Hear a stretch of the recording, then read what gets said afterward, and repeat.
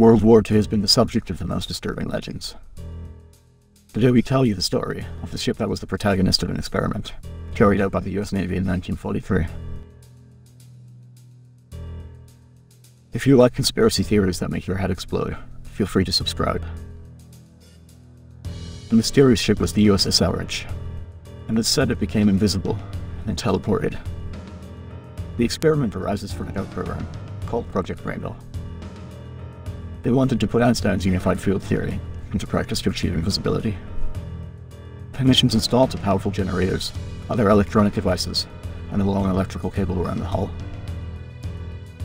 On July 22nd, the generators activated an electromagnetic field that made the battleship disappear under a fog. Sailors complained of nausea.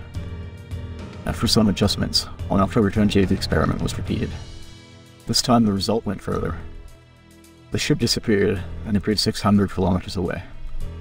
The bird has been seen for a time to disappear again, and reappear in Philadelphia behind the lightning. The consequences for the crew were terrible. Many developed schizophrenia, others suffered serious injuries, and some even fused with the ship's hull. Sailors were also said to have vanished days after the experiment. Paul Allen assures that he witnessed everything that happened, but he never corroborated it with any proof. In turn, the Navy has always denied that the experiment happened, as well as Einstein's relationship with it. Yes, it is true that the Navy experimented with invisibility, but this was not referring to being invisible to the eyes, but to enemy radars. They surrounded the ship's hull with electrical cables to reduce the magnetic field, and avoid being an easy target for mines and magnetic torpedoes. Since the sailors did not know what they were working for, the gossip spread. Still, they claim that the ship did carry secret experimental equipment. It's also been confirmed that the mysterious disappearance of the USS Outreach actually happened. The ship docked at the Norfolk base, and then returned to Philadelphia in just 6 hours.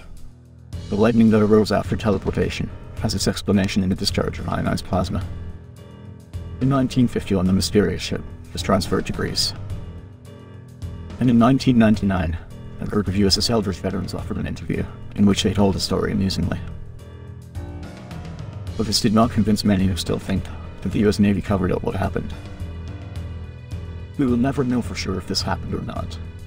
Tell us your theory about what happened with this ship. Until the next video.